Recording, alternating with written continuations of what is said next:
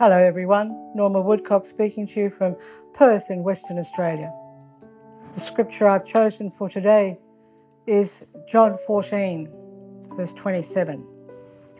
Jesus said to his disciples, "My own peace I give you, a peace the world cannot give. This is my gift to you.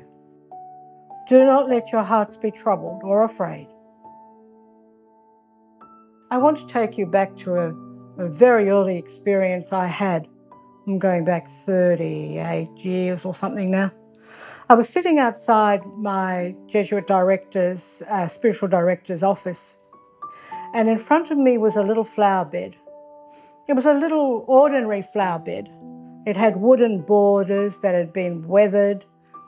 It had vincas growing at the little faces up to the sky. It had a green jade bush. The earth had been turned. It had rained and you could smell it. There were little ants crawling on the brick paving around this little flower bed. I was one with it. It was one with me.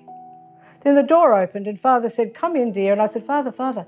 I said, "The little flower bed and the jade bush and the vincas and the little ants were crawling and the wooden borders and the earth had been turned and it had rained. And Father, I was one with it and it was one with me." And he said, "It's called peace, dear."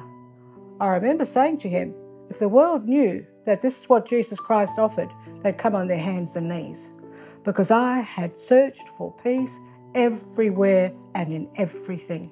And I found it outside that little flower bed. It was a moment. But then I lost it. I lost it. I blame my husband. I blame my children. I blame my finances. I blamed everyone and everything. "You're taking away my peace. You're taking away my peace." I had to learn why this was happening. So Jesus says we already have peace. "My peace I bequeath to you. My own peace I give you, a peace the world cannot give. This is my gift to you." There's a story about this beggar. He sat on this old wooden box and he would beg for alms every day. And he put out his basket and, "Any alms for a poor beggar? Any alms for a poor beggar?" One day this man came up and said to him, What is in that box you are sitting on?" And the beggar said, "No, nothing." The man said, "Have you ever looked?" The beggar said, "No, it's just an empty box." And the man said, "Well, why don't you have a look?" So the beggar opened the box and it was full of gold. There he was, poor and begging. And in the box was pure gold. Inside you and inside me is the peace of Christ, which is beyond question because he has said it. If he has said it, then it is true. He is the Son of God, fully human, fully divine. "My peace I give you." Therefore, you and I have within us that gift of peace. Why do we not experience peace? Well, Jesus tells us, and in the parenthesis in the Amplified Bible, stop allowing yourselves to be agitated or disturbed, fearful, intimidated, cowardly, or unsettled. I'd like to just give some practical advice here when I teach on peace, the practical do's and don'ts of life.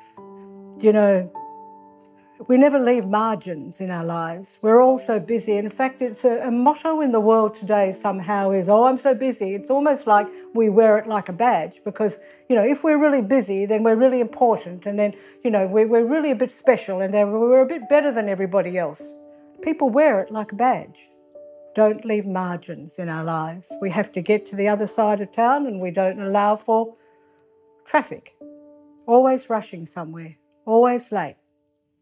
I remember hearing this priest give this teaching and he was at the traffic lights. He was going to actually speak about peace and the traffic lights were red. So he was drumming his fingers on the dashboard and come on, come on, come on, come on. And he felt like deep down in here, an impression within, he felt like the Lord was saying to him, "This moment is as perfect as it can be." And if we just take that away from this session, in situations that we cannot change, that we do not control, to be able to say, this moment is as perfect as it can be, and it will pass. When we're agitated or disturbed, it is our fault. And I wonder, is it because we have resentment, bitterness, unforgiveness, revenge happening in our hearts That will kill our peace every time. So the practical advice is choose not to be offended. If someone offends you, flick it off. Move on with your life. Another practical point is be discerning in what you listen to on social media, on television, etc. Instagram. This can take away your peace.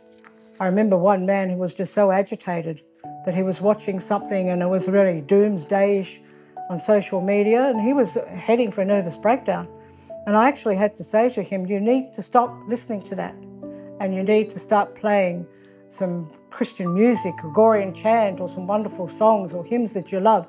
You need to get away from that. It's taking away your peace, and that is not of God. And he did, and he recovered gradually. So I have clients that share with me. They lose their peace in so many different situations, but health issues. It's like a deep, deep fear within them will latch on to something. And so they might feel like, oh, I've got that strange feeling here. It must be something really bad, and I've got little children. What if I'm going to die? They're already planning their death before they've even gone to check it out with the doctor. Other people, that fear takes away their peace and it latches onto money. It's like the share market's going down, and therefore we won't have enough money to retire, or we won't have enough money, etc., etc. And then other people, it's the relationships.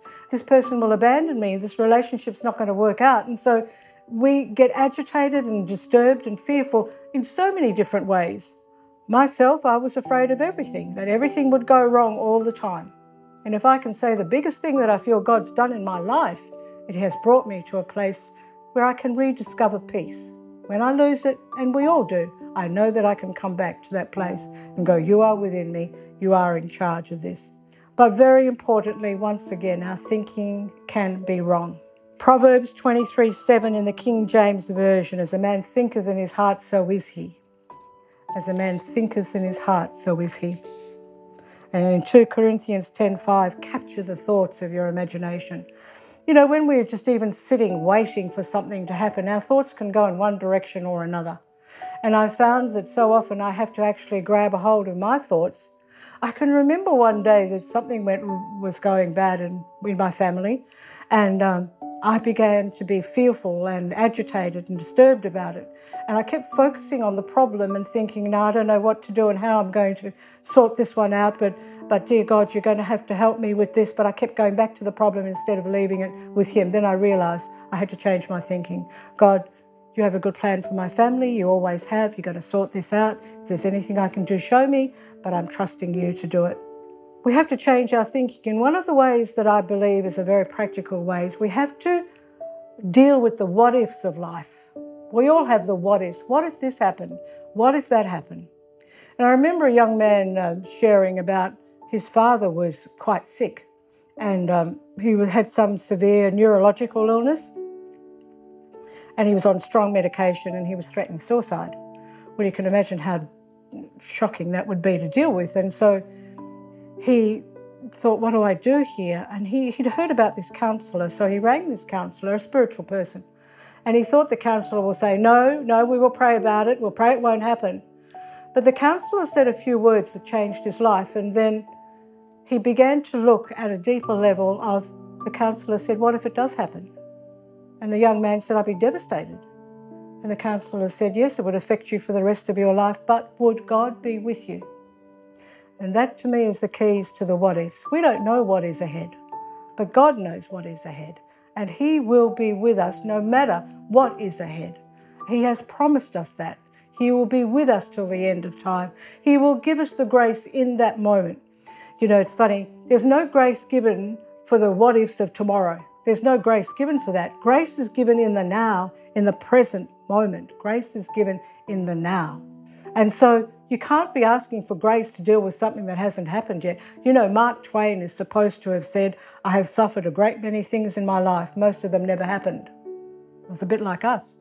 I look back and I worried that was going to happen. I worried about this is going to happen. Be transformed by the entire renewal of your mind. So we have to replace that wrong thinking. Something good's going to happen for me today. Replace the negative with the positive. Now, peace will grow, peaceful thought by peaceful thought. But can I tell you, one of the most important things is to learn to live in the sacrament of the present moment. You know that little flower bed? Do you know what happened in that flower bed? I put down my baggage.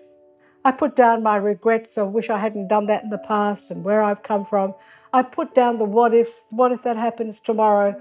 I was there wholly in that moment. And that moment is available to you and to me right now. If we can get our thinking out of the way and just focus on the beauty of the smile on the face of that person who loves you.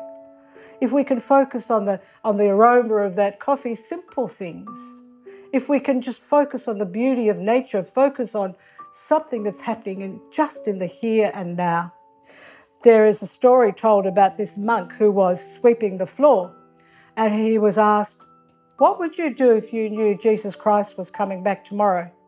He said, "I'd continue sweeping the floor." So whatever it is that you are doing, keep doing it and allow God to take care of whatever may be ahead.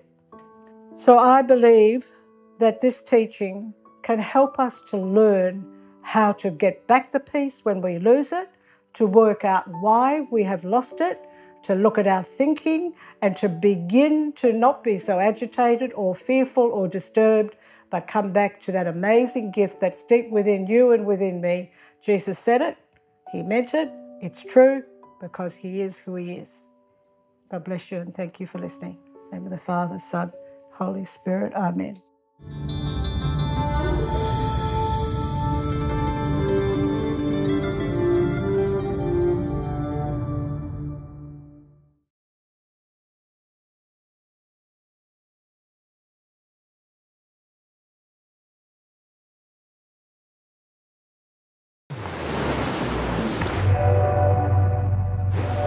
Are you searching for answers?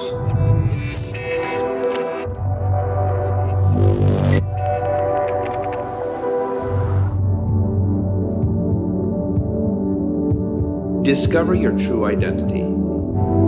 Stay tuned to Shalom World.